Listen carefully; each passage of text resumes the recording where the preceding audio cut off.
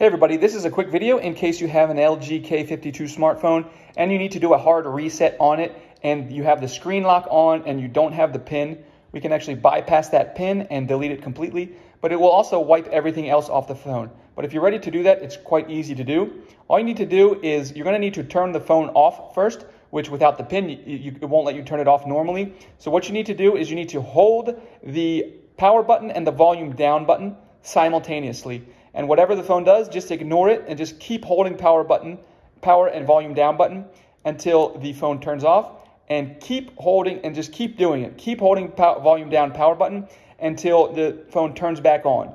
When the LG logo pops up on the screen, you want to release the volume down button and then press it and then start pressing it again. Just release it for like half a second and start pressing it again.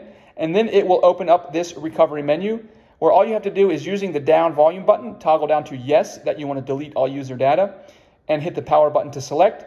And then it'll take you to the next screen, which is basically just a screen where you confirm that you want to do it. It warns you that it's going to delete everything.